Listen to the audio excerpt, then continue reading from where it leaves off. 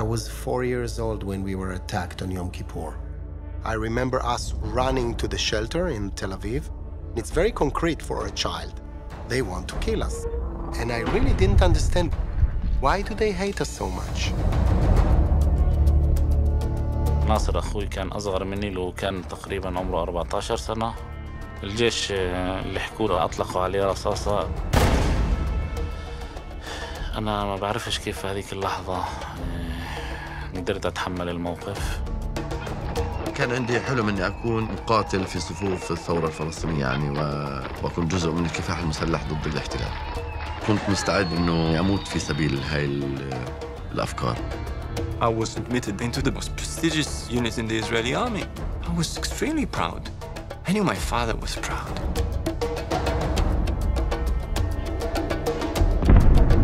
صرت أفكر كتير إيش أنا دوري في الحياة هنا. فاخترت إني أعمل عملية استشهادية. זה מקומם, זה פשוט מרגיש טרור. ככה מרגיש טרור בעיניי. מישהו התקשר ואמר שיש פלסטינים שמוכנים להיפגש איתנו. كنت كثير خايف إنه قد يكون في مصيدة يعني هون. We find that we actually have something in common. That willingness to kill people you don't know. عندهم قوة يا جميل مش طبيعي. بده يجي كم واحد من المقاتلين من أجل السلام رفضوا الخدمة يغيروها. إذا أنت قريتي عن نيلسون مانديلا شخص لحاله غير دوله كان كل الدين وغير كل النظام، وأنت بتعرف إنه شخص لحاله، كل شخص لحاله كيف قدر يسوي هيك؟ كيف قدر يسوي؟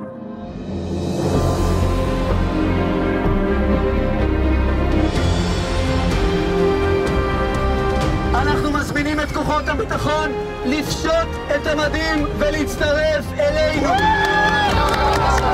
أنا ما بفقدش الأمل في فكرة إن السلام إنه ما في طريق ثاني غير السلام.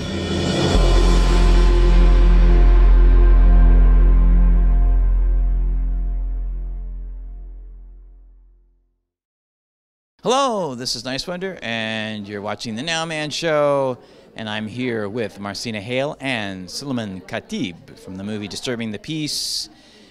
Marcina Hale is the co-founder of Reconsider. She's also the co-producer of the film. She has degrees in both media and psychotherapy, and it was her vision to utilize film as a catalyst to create experiences that evoke thought and conversations that both challenge and inspire a way of relating to live more dynamically. el-Khatib is the co-founder and director of Combatant For Peace. Raised in the village of Hizmi in northeast Jerusalem, he joined the Fatah movement when he was 12 years old. At the age of 13, he was arrested for attacking 2 Israelis, served 10 years in Israeli prison. He's now the co-founder as well as the current director of Combatants For Peace. I'm here with Marcina Hale, also el-Khatib. Thank you very much for being on the Nowman Show. Thanks for having us here. Yeah, thank you. My pleasure. Now, Marcina, let's start with you. What inspired you to make this film? Well, the inspiration actually, Steve Apcon, who is the director and producer, was asked to actually go over to Israel, Palestine to find out if there was any new story that was over there, anything that had been missed about how to end the conflict. And so he actually met with many different groups over in Israel, Palestine, and came to meet the Combatants For Peace. At the same time, we, as partners, Steve and I started Reconsider, which asks 2 main questions. It's what kind of world do you want to live in, and what kind of life do you want to create? And so when we met the combatants, what they really were, their essential line was, we're taking responsibility for our own creation. And so that's very much in line with the kind of work that we wanted to do, and in the kind of nonviolence and space that they've been holding for over 10 years has been unbelievable. So the story was just right there, you know. Now, when did you actually start the production? We've been doing this production for about 3.5 years now. So how did that process continue? I mean, once you knew the story, where did you begin? How did you meet Sulaiman? Well, I think, first of all, I didn't get to meet the combatants for a while. What I worked with is the story over and how it was going to happen. So the idea, because my background is media and psychology, so the question was, could we make a film that was an experiential event? so that it uses the combatants and their work, but it actually transcends all narratives, and it's an example of how all of us get stuck in narratives. So for us, it evolved because we weren't even sure how it would work. And it wasn't actually until we presented the film to the first large audience, which was an Ebert Fest, which is 1,500 people that saw it. And when it ended, they were all standing on their feet applauding. It was unbelievable. And we knew at that point that we had created what we wanted to do, which was the transformational experience, using their stories as an example. And to say, speaking personally, I just was incredibly moved, and I have to say it's one of the most profound movies I've ever seen. And so thank you so much for doing that, just coming from me. Sulaiman, let's talk to you now. What an amazing story. I mean, obviously your background came from a much different perspective than the transformation that you went through. Tell us a little bit about that transformation. What happened for you? You know, I born and grew up under the ongoing conflict, and when I was 14, the only way I knew to resist the situation, to change the status quo, was the violence. And through 10 years and a half in jail, I was arrested when I was 14. I participated and organized a food hunger strike with other prisoners, political prisoners. That's how the first time for me to know, the first experience to know about nonviolence, and that, yes, nonviolence work. Of course, later on I read about, you know, Gandhi, Martin Luther King, Mandela, and all these heroic people. And, you know, like, it was a long journey to, let's join hands with Israelis, that's supposedly our enemy, and to create alliances and to create a new space and third narrative that can hold different stories and different narratives that can be good for our future, both sides, Palestinians and Israelis. So it was a process for you. Like I know in the film it talks about did you see Schindler's List while you were in prison? Was that kind of the beginning of it, or was it something else? Well, actually reading and watching the film about the Holocaust and reading about the Holocaust, it's part of the process. It's a long journey, as I said. Like, even, you know, I knew a little Hebrew from home because my father spoke Hebrew fluently as well, because my family lived around Jerusalem. But in jail, I learned Hebrew under the title, Learn Your Enemy's Language. And it's maybe later on in Combatants For Peace, a bunch of Palestinian and Israelis that knows Arabic and Hebrew. Either Palestinian were in jail, that's how they know Hebrew. Either Israeli ex-military people that they know Hebrew because they need to work for, you know, against the enemy. And that's, like, unfortunately, that's how we learn languages of each other in most of the cases. But this helped us a lot of transforming the knowledge that we have and our personalities. You know, once you learn the language and the enemy is not enemy anymore, it's not some unknown person and culture anymore. You read about the narrative and the culture and the history and the connection to the place. So that enabled me to see the conflict from different sides, and it opened my mind. How did you find this group of like the army guys from the Israeli army, and was that an already existing group? How did you find out about them to reach out to them? Firstly, I knew about this group from the media because I studied television media. I read Hebrew and Arabic, so I follow the Israeli media as well, or media, the Arabic media. And second, this was also another process of building trust among each other. The first meetings, which took place for a year, it was secret meetings in Bethlehem area. Illegal meetings. Because there were multiple meetings, and the film showed the first one, or focused on the first one. The film shows the first meeting, but we had so many meetings, underground, secret meetings, to build the trust, because, you know, we supposedly meet the enemy of each side with mistrust, and every side thought these guys maybe are not real, you know. So we have to be careful. We are in a conflict zone, so there is no trust there. It was the second Tifada also. The time was very important to say here. And from there, we didn't know where this was going anyway. So ultimately, in a year time, we name it Combatants for Peace after a lot of discussions. You know, when you put Israelis and Palestinians in the room, there are a million opinions, so it was not easy also to agree on the name and the slogan and all the principles. But mainly it was big principle that both sides reach the point after fighting, after being in the army or being in jail. There is no military solution for our conflict. We both are there to stay there. And we have to find a way to manage with each other. And this way is the only way, which is a joint, non-violence culture and path and struggle. And that's what we do.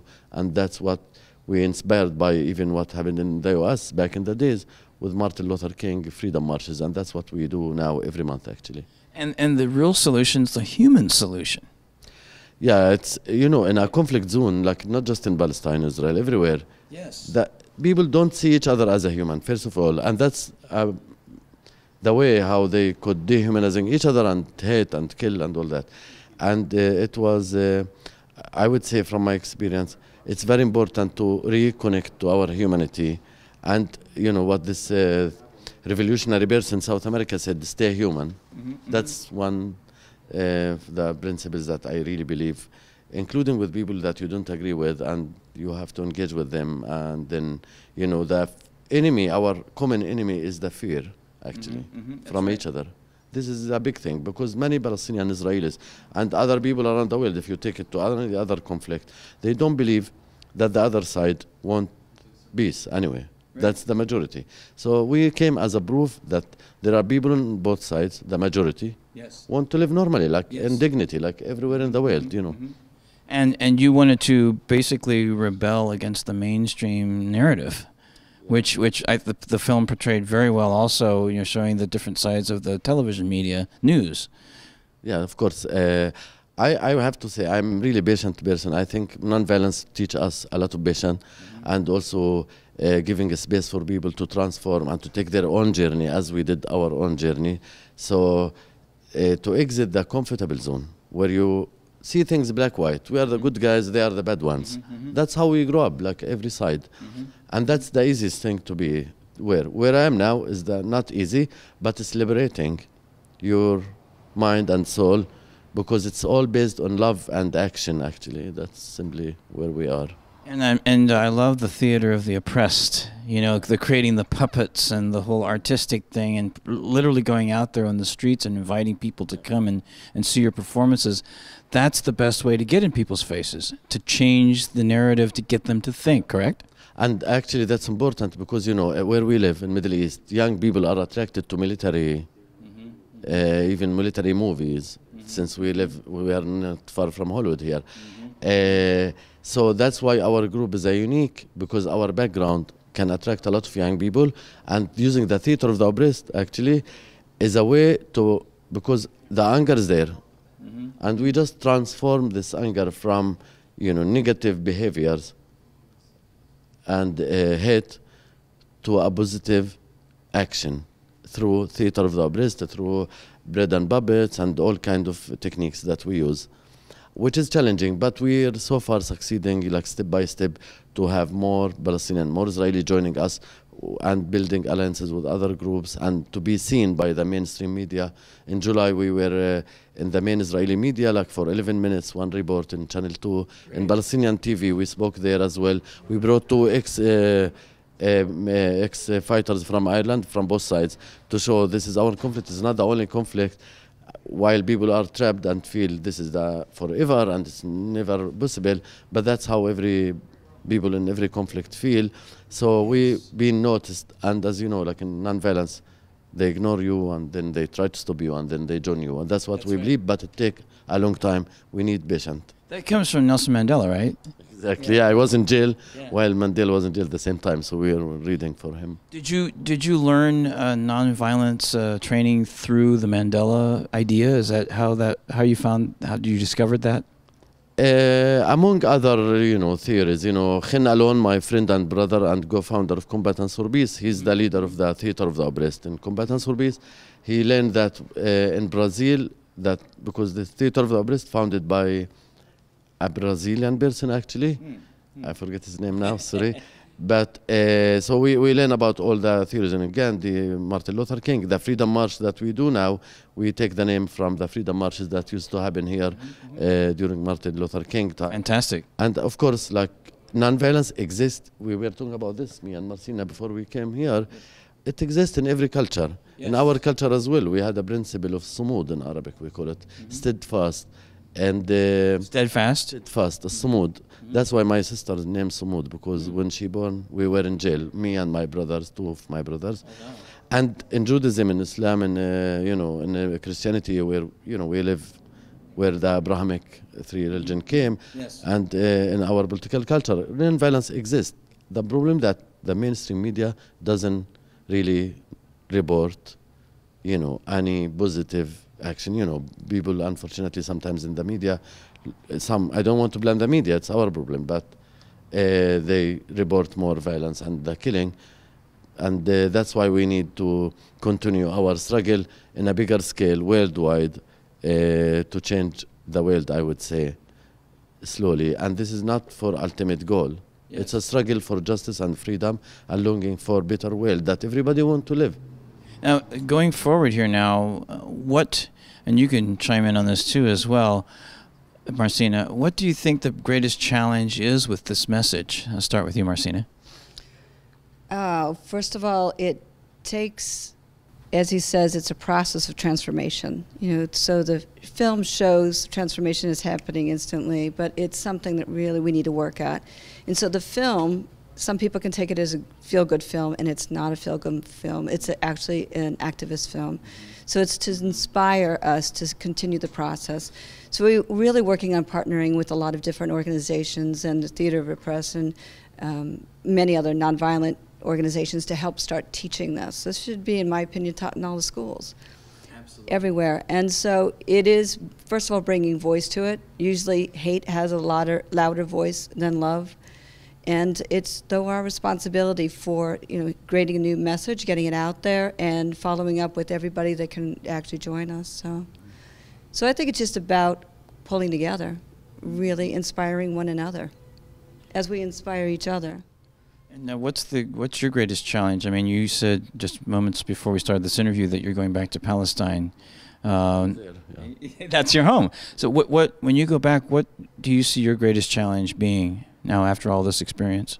Well, there are a number of challenges, I have to say, in our road, in our way for nonviolence culture.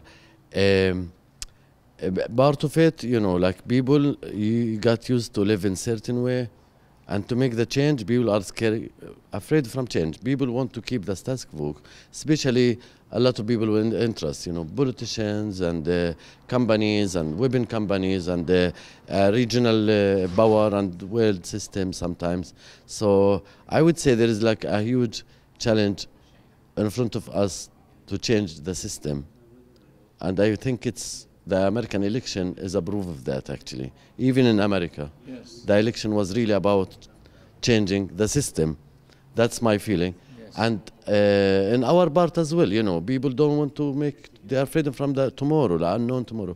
So we need to struggle more and more. I agree a lot with Marcina, actually. I wish to wake up in the morning to see that the Palestinian, Israeli, and American and elsewhere education system teach about what's so-called the other narratives and language and culture, and also teach nonviolence culture as a way of communicating with each other. Actually, I'm going in January with this great women training nonviolence communication in Palestine. There are many more groups coming on the table, teaching nonviolence communication, teaching nonviolence struggle, and coming together. I'm really optimistic, and we are aware of the challenges. We just need a bunch of people to hold this vision, to stand very strong and firm in front of the waves that coming and the challenges that coming. And I feel Combatants for Peace, Reconsider, and some other people and organizations that I have no time now to name them are strong alliances in that movement. Creating alliances and working together. Sure. Exactly. I mean, if you look at our budget, our military budget, for example, yes. We have $38 billion right now that have been allocated to Israel for defense. Mm-hmm. And a part of that money, at least a large majority of it, has to be used to buy U.S. weapons. And so you can see that our own involvement in perpetuating the system is right there.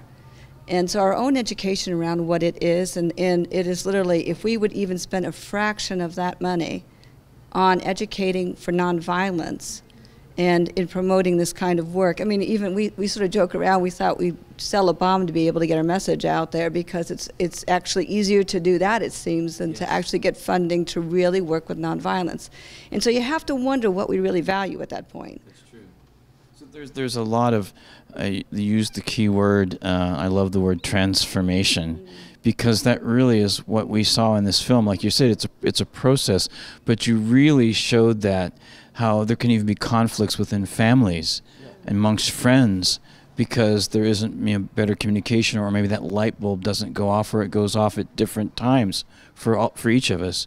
So focusing on that transformation and showing it in film and doing it in theater and rallies and bringing people together, what do you see next for the Combatants of Peace? Are there certain projects you already have in addition to what you're talking about? Yeah. For the next year, reminder, it's 50 years of the Israeli occupation and part of our people. And this is important even actually in Judaism.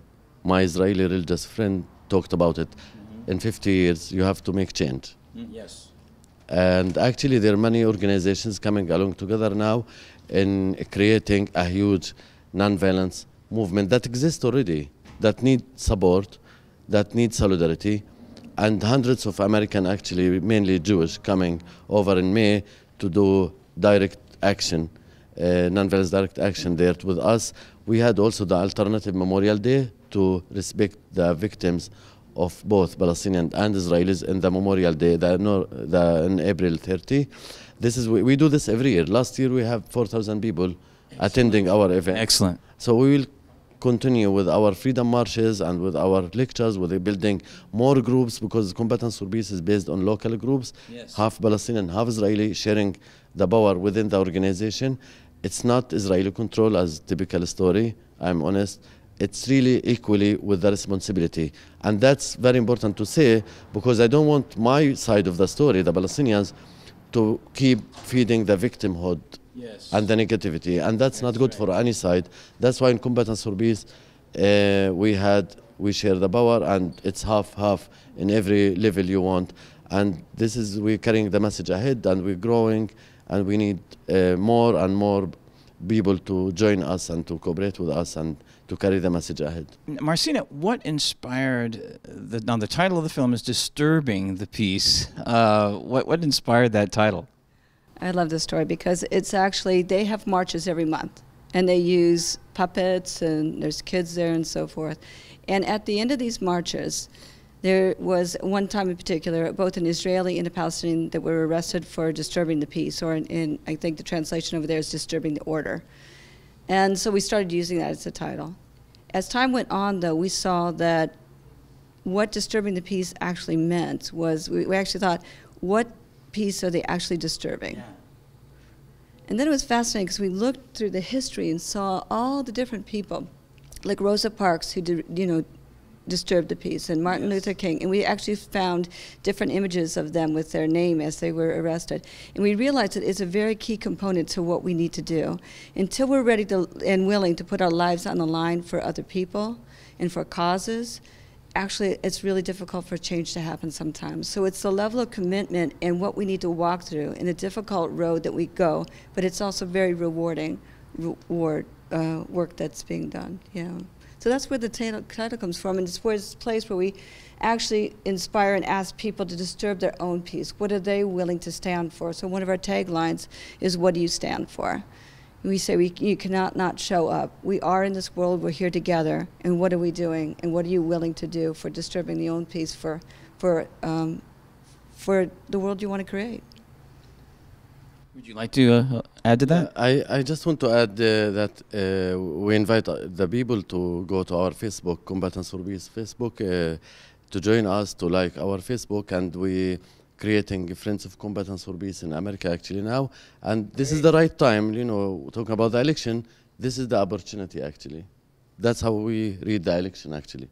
it is opportunity for people to get together, to see each other, to have dialogue with each other, and to engage with each other, and to activate the laziness part of in our soul. Complacency, we'd like to say here. I don't know that word in English, but I feel it, yeah. Yes. Yeah. Fantastic. How can people find out more about the film besides Facebook? Well, you can actually go to www.disturbingthepeacefilm.com and access both Combatants for Peace and Reconsider and all the work that we're doing. And we have a lot of different programs you can get involved with, either hosting a screening. We also have an educational program where we want to do a tour with the Combatants for Peace that's really imperative with our university. So if you are a member of the university or a college student, just go ahead and request screenings or to get a part of the tour. They also have some very important programs that they do with Combatants for Peace, like Memorial Day, which for us, Memorial Day, we really see as having a party, taking a day off work. Over there, they take it very seriously. It's a very important day over there. And that's because they live it all the time. We don't even show it with us as much. But it's getting in part of those kind of events that they're holding. And in May, we're actually joining, or they're going to, you want to talk about May? Yeah, in May, together with a bunch of other organizations, especially Nonviolence Center, Jewish Nonviolence Center, are bringing together a bunch of organizations. We are partnering with them, hundreds of activists from United States, from around the world, to do work with communities, local communities that under house demolition and all kind of challenges, and we'll end up with a weekend with a huge freedom march and joint action together, and this is in May. So there are more and more actions and activities. Last Friday, the newest group in Combatants For Peace, as a local groups, we had a women group. They leaded the freedom march last Friday. They did have 2-day seminar and they leaded the march, and we're really proud of that when they stand together in the street, one Israeli girl, one Palestinian girl next to each other. Love it. This is like, I was here and I was like moved, like I don't want to be, I want to be there. And this is it's a call for action and a call for open our hearts. And you know, there is no zero-sum game. That's what we learn. Yes. And if we, when Combatants For Peace, the main thing that we use, there is another way. If we as ex-combatants could be close to each other now and talk to each other, everybody can. You know, now for me, after 10 years in Combatants For Peace, you know, Khin alone, Avner, Maya, and all my friends, and Muhammad, and everybody are like my family, you know, my activist family, and that's where I family. Now. Family is family. Totally. Thank you, Marcina, and thank you, Sulaiman. Thanks a lot for having us. My pleasure. Thank you so much for sharing your stories, and again, I love the film, and I think the story is just beginning. I do too. I agree. I agree. Very optimistic. Absolutely. This is Niswander, and you've been watching The Nowman Show. It's going to be more and more important with each and every year, I feel, and I really want to say thank you both for doing what you've done, and from the bottom of my heart, thank you very kindly for making the effort to make this happen. And I'm going to enjoy watching the film again tonight, so thank you so much. Thank you. This is Niswander, you're watching The Nowman Show. Thank you.